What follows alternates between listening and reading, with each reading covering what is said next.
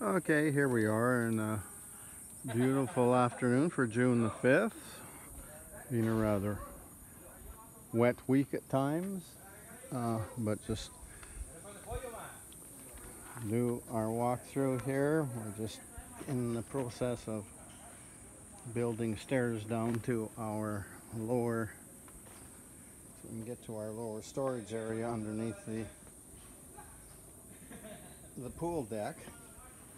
And also to say, this is our infinity reserve. Now this is, I'm just showing you, this is the first stage of the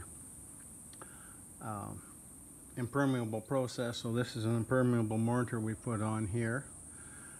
So it's waiting for its next coat of the actual impermeable membrane.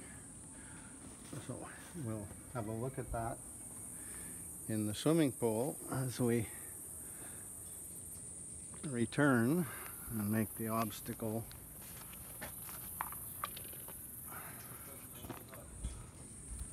pardon me for the bad camera work. Anyways,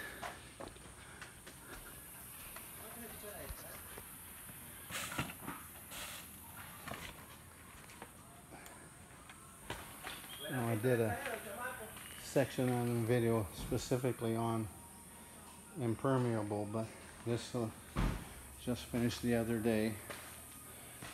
This is our top coat, which has this very rubbery impermeable, and then on top of that, reason for the color, it's white, but we throw silica sand in here to give it a rough texture so that when our Bondex comes on, that's level number 4 of the impermeable, the whole waterproof process. So we throw that sand in there so that the Bondex has something to bite to fix the tile down. And this is, you see, this is all of our polished nosings are all done. So our tile is actually on its way out today for delivery next week. Now, the other, we just finished this morning. Now, this, what you're seeing here, this bright yellow, is not because we're color coordinating. It's just because this is a really heavy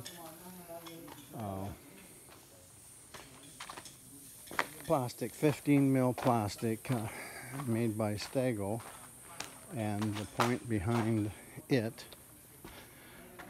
here's a little piece. You can see it here, how thick and tough it is. So we put a nice bed of sand underneath here so that now we can finish off. Everything else is above this, all of our electrical work and a little bit of air conditioning drains and whatnot will go on top of this. But the whole point of this is for this part of the year, a problem in Costa Rica is weeping, where moisture in the ground will come and weep up through the floor and create basically wet spots. So that's what we do to trap all of that underneath. Now this is, each of these rolls are 14 feet wide. There's this super sticky red tape that goes onto those joints. And then where we've done a perforation here with our plumbing tubes and whatever it is we're perforating that, we get this here, the super sticky black tar that seals all those off. This one, well, that's actually outside the house. This is a wall here. Anyway, so all of the plumbing is being done, and these are all for our PEX lines that basically are dedicated line coming through here, so that if there's ever a problem with a line, you don't have to worry about a concrete floor. You can, this cheap plastic tube is just used as a sleeve for the real PEX to travel through. And also another series of these tubes here that's now all hidden underground is the gas network that I'm aware of. I'm the only one I've found in this country that puts gas networks in houses, because here we have, this is all of our tubes, this is all of our distribution of gas for the gas dryer, barbecue, stove,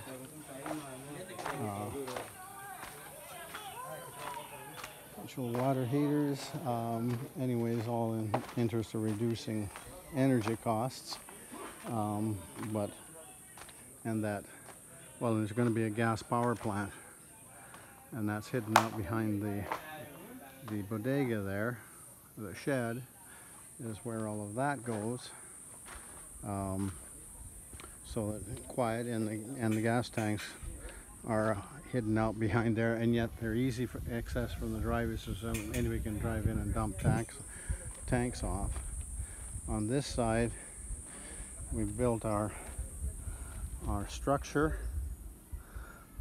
to hold the stairs up for going down to the machine room, so that's ready. So next week we'll be making the stairs, which will be basically similar to this but in a straight gray concrete, to make those stairs something that is never slippery and very durable.